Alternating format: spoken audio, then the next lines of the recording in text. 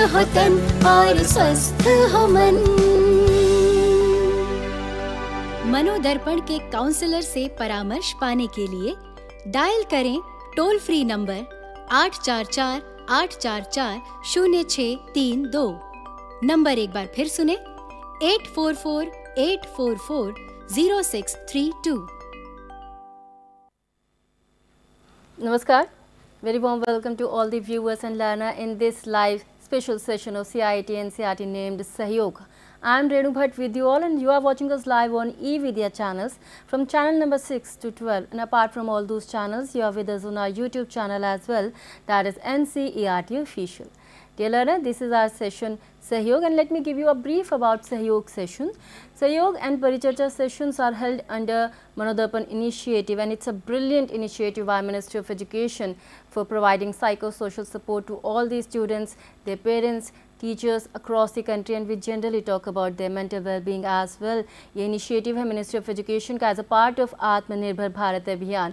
So without any further delay, let's quickly get back to this session, and let me share the title of this session is Cultural Identity and Mental Well-being. So what exactly cultural identity is and how does it affect students' mental well-being? We have joined by our experts. They will let you know more about it. So let's meet our expert. You are Dr. Anamika Lenka. You are Assistant Professor from RIE NCERT Bhubaneswar. A very warm welcome, ma'am. स्वागत है आपका. Namaskar. And we have joined by our practicing counselor as well. Let's meet her. You are Miss Swapna Rani Subuddhi. Very warm welcome, ma'am. स्वागत है. Well.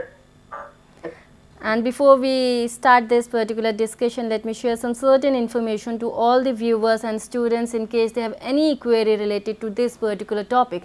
They can reach out to us through our various mediums. You can call us on our telephone number, that is 8800440559. Either you can drop a mail as well on our email address, that is sahyog.ncert@cit.nic.in.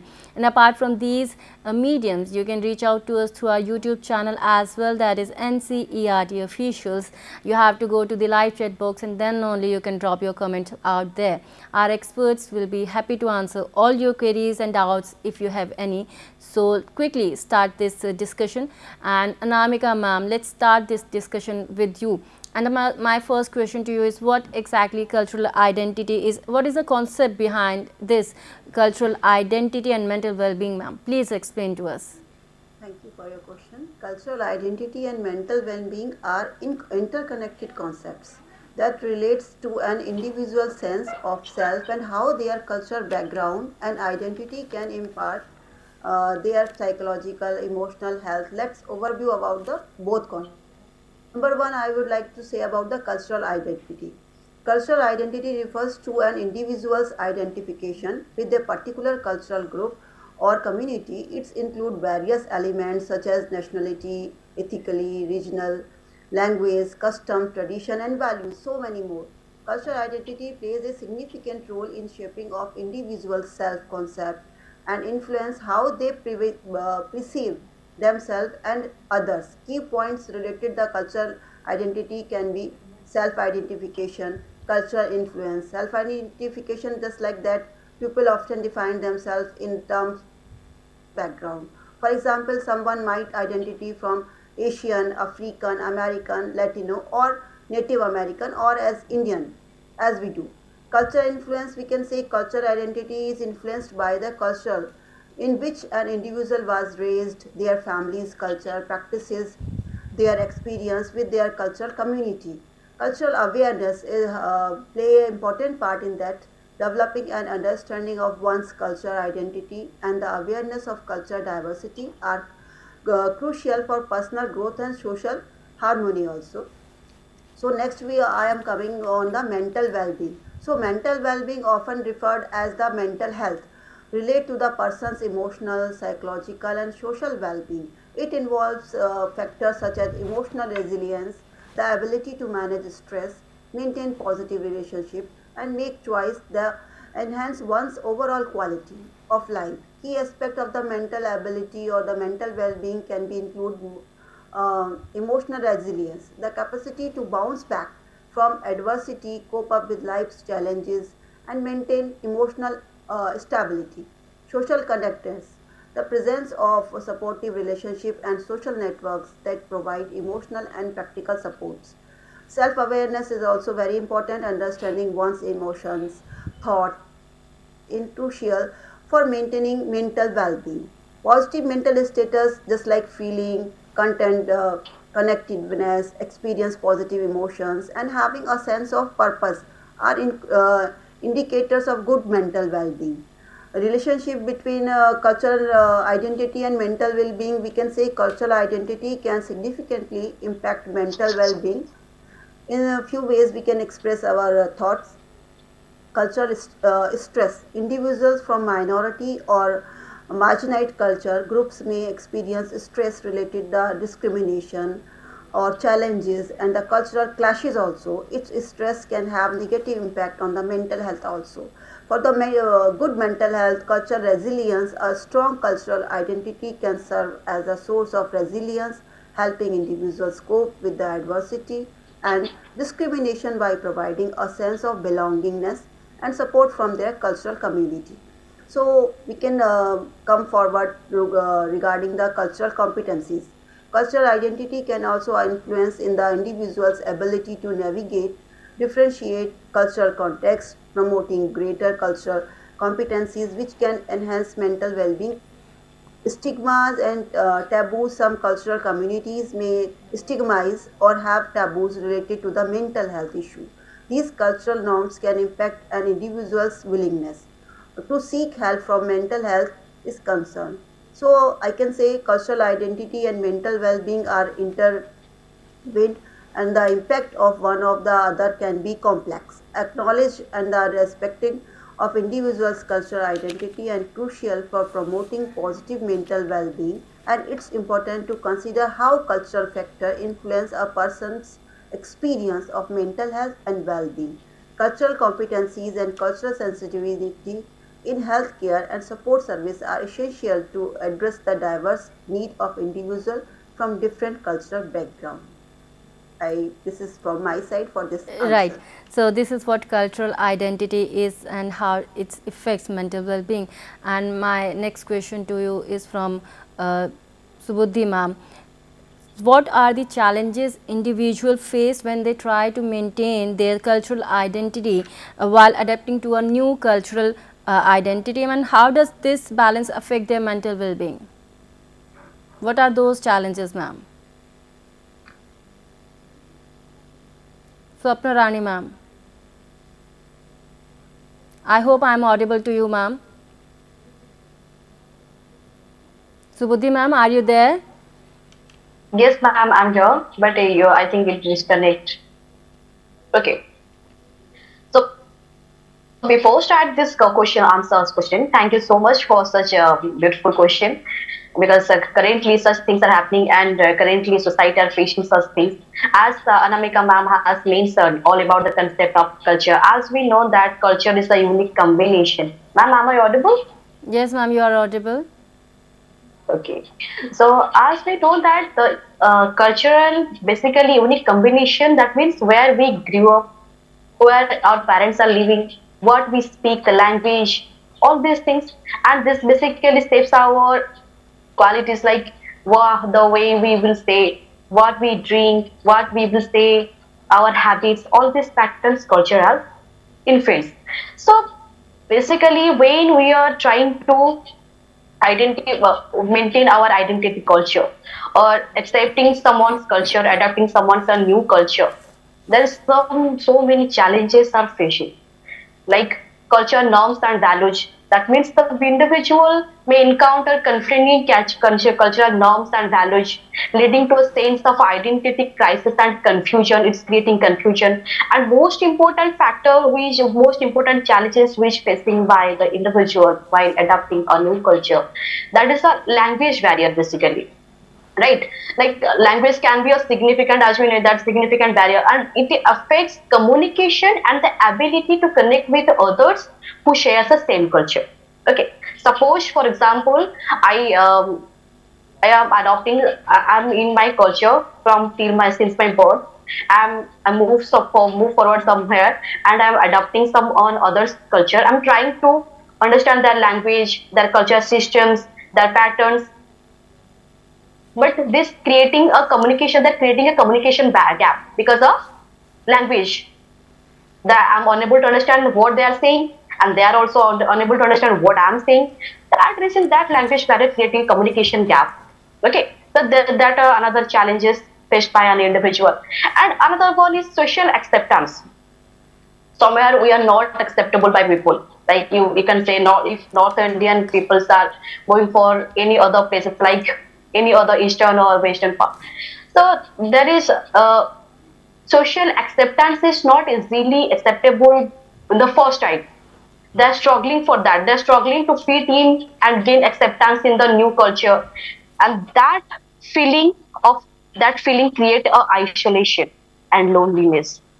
Who are not fit, who are not cope up with that particular situation, who are unable to adapt with that, who are unable to fit with that, they are feeling isolated and loneliness.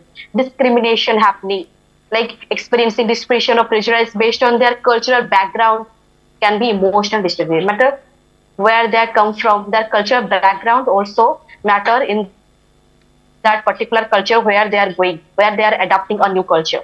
And another one is loss of tradition. It's also happened. Loss of tradition is another factor. Like while we are adopting a new culture,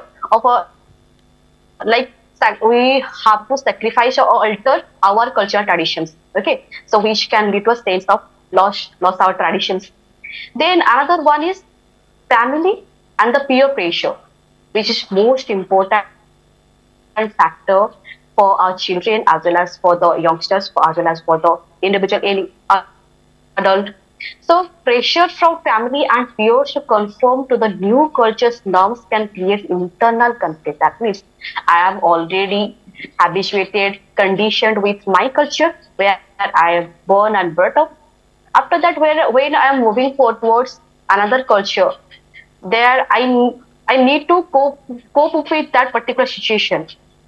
And that time when my peers, like where I'm studying, I'm purely coming to my new environment, school, new students, new friends, all these things.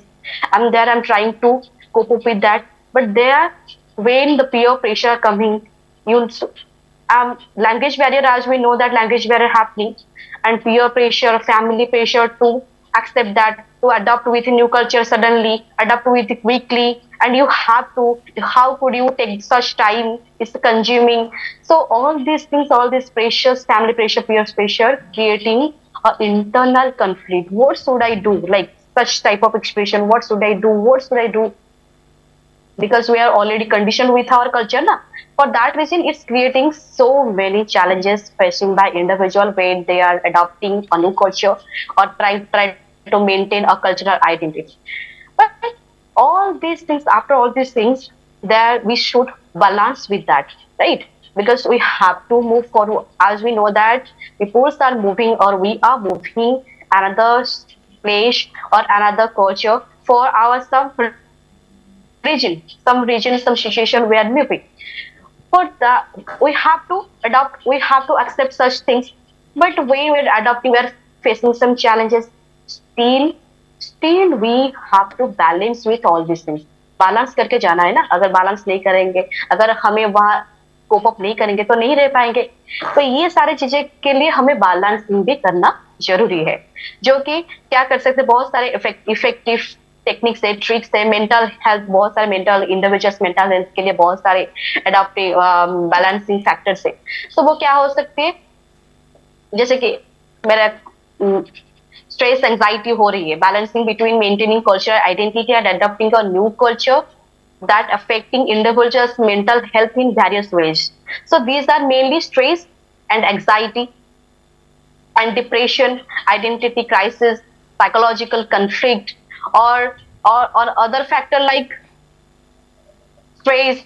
So these are the factors are facing by the individuals where when they want to adopt, and when they're trying to balance all these things, they are facing such problems. But after that, if they want to cope up with such things, that is the most important thing. They can seek help from any mental health professionals, mental health organizations, communities, mental community service center. They can navigate from there and they can cope up with the situation. Uh, so these are my all about my answers about such questions. So there are so many challenges faced by an adolescents when Yeah. they try to adopt a new cultural, right? So there are so Yes. many challenges, but we have solutions as well. Anamika ma'am, please elaborate the role of family and community support, ma'am. Definitely, family and community plays a very important role in the upbringing of a child in his life, because we learn the culture and the etiquettes and the manner from our family. We behave according to our family culture. Exactly how I behave outside of my house is decided by the upbringing of my family, because we have to follow the norms of our family. Family and community support play a crucial role in fostering a positive cultural identity and promoting better mental well-being. So that when we say the family and community support contribute, that are maybe validation and affirmation. Family and community support validation culture identity by acknowledging its importance and values. The affirmation help individual feel proud of their heritage, because if family teach us that we have to be proud whatever we are doing regular in routine, although जो कुछ भी हम घर में सुबह से शाम तक करते हैं, हर एक बच्चा करता है, तो उसे करते करते उसकी एक आदत में आ जाता है. जब वो आदत में आ जाता है तो वो उसको करते हैं कि आदत बन चुकी होती है. बाहर अगर उसको कोई इवैल्यूएट करे कि आप सुबह उठ के ऐसा रिचुअल्स प्ले करते हो तो ये आपके लिए ठीक नहीं है, तो कहीं ना कहीं वो हर्ट फील करता है. ऐसे में we have to take care of that sense of belonging. Belonging to a culture community provides individuals with a sense of belongingness. The social support network can be a source of comfort and security. We feel more secure when we are in our community or our group. As we see many times in our classroom, students feel very familiar with a particular language group, with a particular community group, with a particular place where he or she belongs. Sometimes we see that in my class, I see many times there is a 2 or 3 groups that you are belonging for particular state. So we have a group, we have a belonging for this, are together. We are speaking this language, so we are together. Because student or a peer, they play a very good role, very supportive role in that. We can say transmission of cultural knowledge. Families and communities often serve as the primary education term to cultural knowledge. Whenever elder people in our elder member of our family dies, definitely our some part of the culture also die with that senior member of our family. So we have to preserve our culture, as well as we have to teach our kids how to be lead more about with the culture and our heritage with that. Definitely emotional support, families and community supports can be significant source of emotional support during the challenging time, because whenever the students come back from the house to the school and the school to the house, there is the only one way to support it, whether maybe from the teacher, maybe from the family member. They can support to grow up, they can give them emotional support, social support. Cultural celebration and rituals also plays a very good role for that, to conclate their culture as well as heritage, regular field as well as the identification in the society. So family and community support can promote resilience in individuals when people face challenges related to their cultural identity. The support they receive from the loved one can help them to bounce back and maintain their well-being. Whatever I am doing, I am very confident that I am okay, because my family, my society supports me. I am not doing anything wrong. It's give me emotional support so that I can continue more and more in my future life. Yes, ma'am. So this is the role of family and community support, and it's quite important. As we are running very short of time here, Subudhi ma'am, we just wanted to know about the relationship between cultural identity and the stigma associated with seeking mental health support, ma'am. Please let us know in brief, ma'am. Okay, ma'am. So first of all, I want to mention that a stigma, a taboo which is in our society, especially for seeking help for mental health illness, as we are taking care of our physical health, mental health is also as important like this, and it's not the same. Just asking for help there is nothing no issues. You're okay. You are okay with that. It's okay not to be okay, as we mentioned. So back to my question is that the relationship between culture identity and the stigma associated with seeking mental health support is complex actually, and it can vary across different cultures. So basically, the point I have mentioned here, like cultural stigma, which is the most important. That some cultures may have deeply ingrained stigma around mental health issues. Seeking help for psychological problem might be seen as a sign of weakness or as a threat to one's cultural identity, as it may be perceived as admitting to personal or familial flaws. Like seeking, as I mentioned earlier, seeking help is becoming a stigma. Like weakness, like when for example कोई अगर ऐसा आता है जब help के लिए पूछती है कि उसको प्रॉब्लम है हम काउंसलर के लिए पास जाना चाहते हैं तो उसको साइट या फिर एनी और पीपल बोलेंगे counselor, that means is a crazy mad, is psychologically affected, psycho patient, all these things they will give the names. Right. So such thing also vary in different types of culture.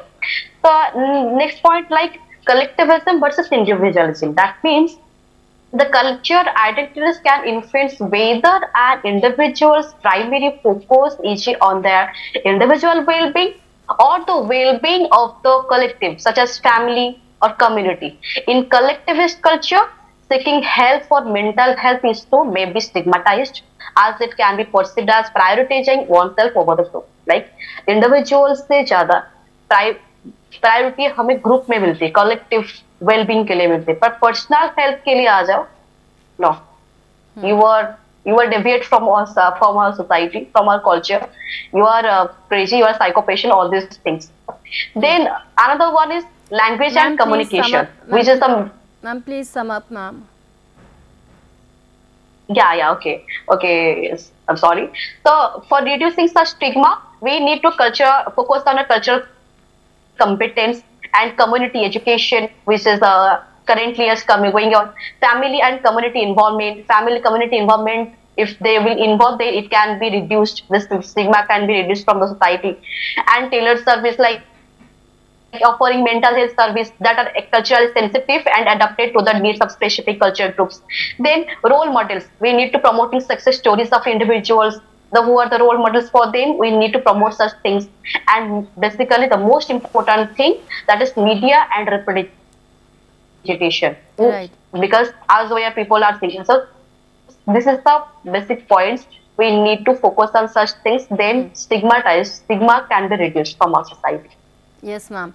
आपने बहुत ही सही बात बोली कि जब भी किसी whether they are students or they are adult or they are working people, अगर किसी को mental help की ज़रूरत होती तो कई सारे taboos and stigmas उनके साथ जुड़ जाते हैं. That is not good actually, but because we are running very short of time, we have to wrap up this session here only.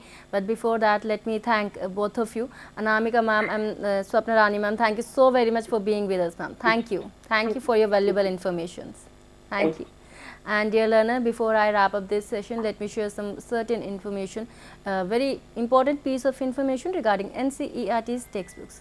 NCERT textbooks for the academic year 2023-24 are available throughout the country, and these textbooks may be purchased directly from NCERT sales counters located at New Delhi, Ahmedabad, Bengaluru, Kolkata and Guwahati.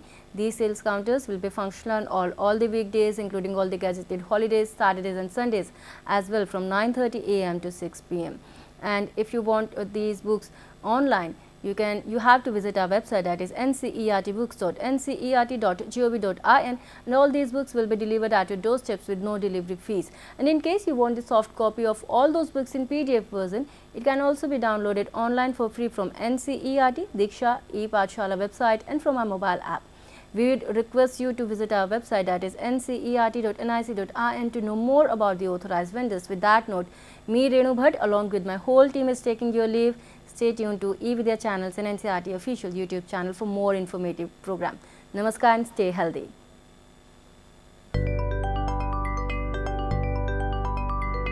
तन और मन का रखें ख्याल को बनाए खुशहाल। तन और मन का रखे ख्याल, जीवन को बनाए खुशहाल। काउंसलर को बताए अपना हाल, काउंसलर को बताए अपना हाल। जो सुने हमारे मन के सवाल। सब मिलकर ले ये प्रण, स्वस्थ हो तन और स्वस्थ हो मन।